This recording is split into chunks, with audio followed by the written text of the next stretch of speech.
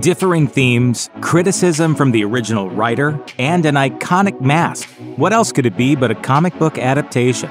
Stay tuned to find out the untold truth of V for Vendetta. During the early 80s, UK publisher and editor Des Skin left Marvel UK and started his own imprint, Quality Communications. In 2004, he told Ninth Art that he invited artist David Lloyd and author Alan Moore to work on a story that would eventually become V for Vendetta. The first chapter appeared in Skin's new anthology, Warrior.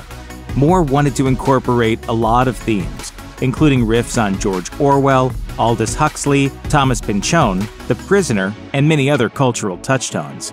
Each issue featured a single chapter, and the storyline was organized into 3 separate books. Warrior ran for 26 issues, and V for Vendetta ran in every issue but one.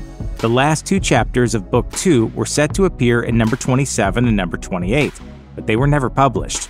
DC Comics picked up the series, added color, and released the books as 10 single issues before they were collected. The final issue was published nearly 7 years after the first story appeared. Alan Moore made his disdain for the movie version of V for Vendetta clear during an interview with MTV, saying, "The comic was specifically about things like fascism and anarchy. Those words, fascism and anarchy, occur nowhere in the film. It's been turned into a Bush-era parable by people too timid to set a political satire in their own country." According to InfoShop News, Moore's interest in anarchism was highly developed, grasping it in its most basic sense, not a lack of order, but an absence of leaders. V for Vendetta was an experiment in V understanding that the conditioning of a fascist state in particular has to be stripped away before its people can choose their own way. Moore's understanding of this was taking responsibility for one's own actions, as well as acknowledging that they are part of a larger group. The ending of the film, which is essentially one big protest with people wearing Guy Fawkes masks, seems to confirm the idea that it was less about the total destruction of a fascist state to build something anew, and more about the importance of direct action in a democracy, which is at the heart of liberalism. When V dies at the end, Finch asks Evie his true identity. Who is you? And me? Who's all of us? V uses a Guy Fawkes mask and wears a wig to conceal his identity. His first major act was destroying the Houses of Parliament on November 5, 1997. Guy Fawkes was a Catholic conspirator who sought to destroy Parliament by packing it full of gunpowder and blowing it up. He was arrested before he could carry it out, and his plot became a patriotic rallying point. Historically, Guy Fawkes Day was celebrated to burn Fawkes in effigy, which is where the masks originated. Moore subverted this idea when he had V destroying these buildings, and David Lloyd made effective use of this frozen, smiling face throughout the book. The film inspired a number of people to don the mask in various forms of protest. Ironically, according to the New York Times, Time Warner owns the rights to the image and profits with each mask sold. The hacker collective Anonymous uses the Guy Fawkes mask as a disguise for its activities, which have included cyber attacks on the CIA, KKK, Church of Scientology, and various corporations. The mask was also frequently seen during the Occupy movement and protests in Hong Kong, protecting identities while symbolizing protest. V's origin begins in the Park Hill resettlement camp, where experiments were performed by a scientist who wanted to see what would happen when people were injected with an experimental drug. It killed all of them eventually, everyone except for one patient, the man in room 5.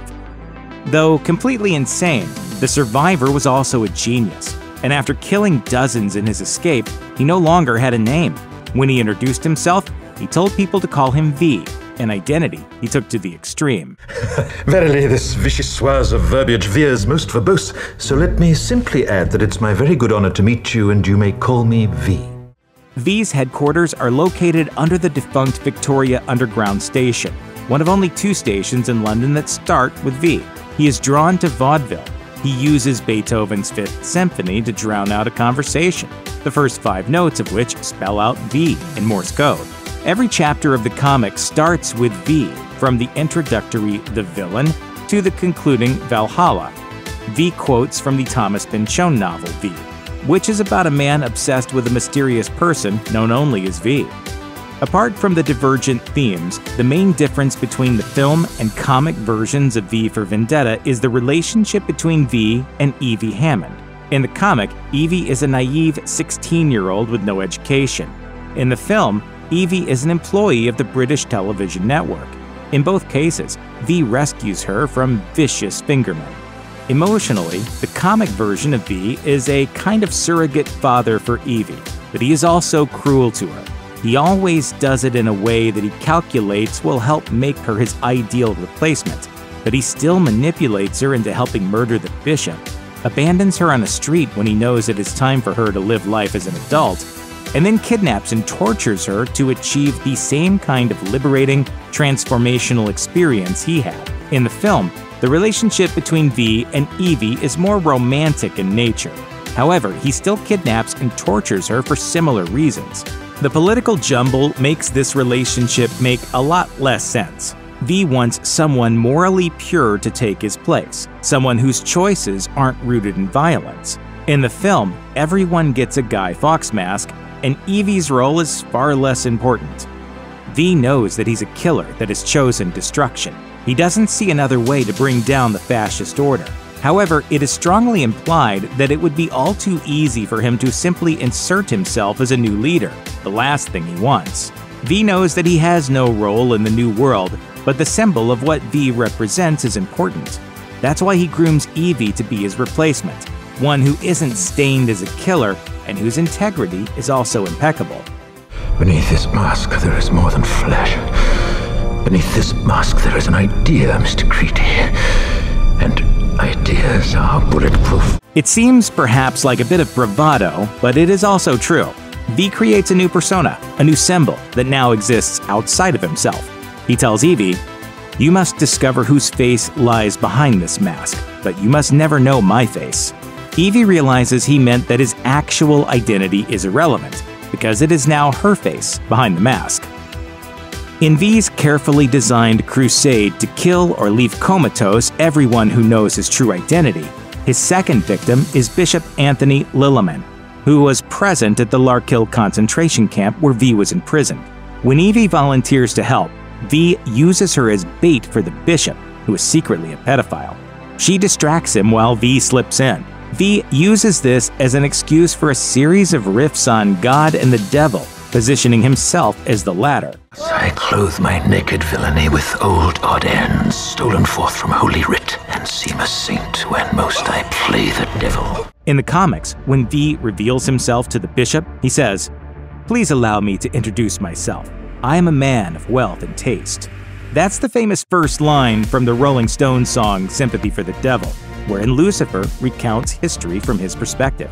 V also tells Lilliman, "I'm the devil, and I come to do the devil's work." A similar line was reportedly spoken by Charles Denton Tex Watson Jr., a Manson family associate, on the night of the Sharon Tate murders. Alan Moore was the writer of V for Vendetta, and David Lloyd was the artist. Both had rather divergent feelings about the film. Lloyd was supportive of the film and pleased by the result. In particular, he was impressed by the attention to detail in trying to make the movie look a lot like the comic, telling "Ain't It Cool News?" They used the original graphic novel as storyboards, practically. Owen Patterson, the designer, was concerned about getting things looking exactly like the original. Regarding the changes the director made, Lloyd thought it turned out well and said he understood that alterations had to be made. He also disagreed with Moore and thought the film's message and philosophy stuck to the original source material. Lloyd was especially impressed by the work of Adrian Biddle, the cinematographer for V for Vendetta, telling Ain't It Cool News, "It's really extraordinary seeing something that you've created come to life like that." The scene he thought bore the closest resemblance to the original was when Evie emerges from her jail, realizes that V has been her torturer, and the moment between them that followed. For Lloyd, drawing something as close to real life in the comics was important to him, adding that much of the film felt faithful to his original art, and saying, "I think that speaks volumes to me about the dedication of the filmmakers to the original work." Alan Moore's disdain for all of the film adaptations of his comics is well known. He rejects the very concept of TV or film adaptations, saying in an interview with Ian Winterton, Just because something worked as a comic book, that didn't mean you should make it into a film or a television series or a whole franchise. Moore's reaction to his works being adapted has always been twofold: removing his name from the film and distributing any money made to the artists who worked on it. However, his requests were frequently ignored. Moore explained that he got a phone call from one of the Wachowskis and politely told her that he, quote, didn't want anything to do with the V for Vendetta film. Moore went on to say a friend had told him that in the press, producer Joel Silver had claimed that Moore was excited about the film and was working directly with the Wachowskis. Moore wryly noted that the studio respected his request to not get paid, but went on to add, "The side of the deal where I actually got what I wanted, which was utter non-involvement with these films, that somehow didn't seem to have worked out." In discussing writing V for Vendetta, Alan Moore specifically talked about fleshing out every character, even the villains, saying in an interview with Blather.net, "I was very pleased with the characterizations in V for Vendetta. There's quite a variety of characters in there, and they've all got very distinctive characteristics. That was true of even the most despicable characters, which was important to Moore because they felt emotionally credible to him. He thought writing about fascists as stereotypical villains would do little to establish just how commonplace and easy it is for fascism to arise," adding, "Whereas in fact, fascists are people who work in factories, probably are nice to their kids. It's just that they're fascists. They're just ordinary. They're the same as everybody else except for the fact that they're fascists." V for Vendetta was director James McTeigue's first film at the helm after assisting the Wachowskis with the Matrix franchise. And although it's quite faithful in many respects, that doesn't mean the comics were sacrosanct to the filmmakers. In fact, as McTeigue recalled to the website Little White Lies, "We decided to do a rewrite because the original script was very unwieldy and slavish to the graphic novel." Regarding the film's legacy, McTeigue mused, "It has come to mean something different now. I'm glad there's a lot of people who understood the message of the movie in the way that it had its part in Arab Spring, Occupy Wall Street, the Hong Kong protests. The notion that we is strong, and we can't control everything." He said that the V masks get misappropriated at times, noting that he saw a lot of them at the Capitol building riot on January 6, 2021, but he recognizes that it's the risk every creator takes. Once you put a piece of art out into the world, it's no longer yours. People find meaning in the way they want to. V is one of those films, and I'm happy for that. Check out one of our newest videos right here.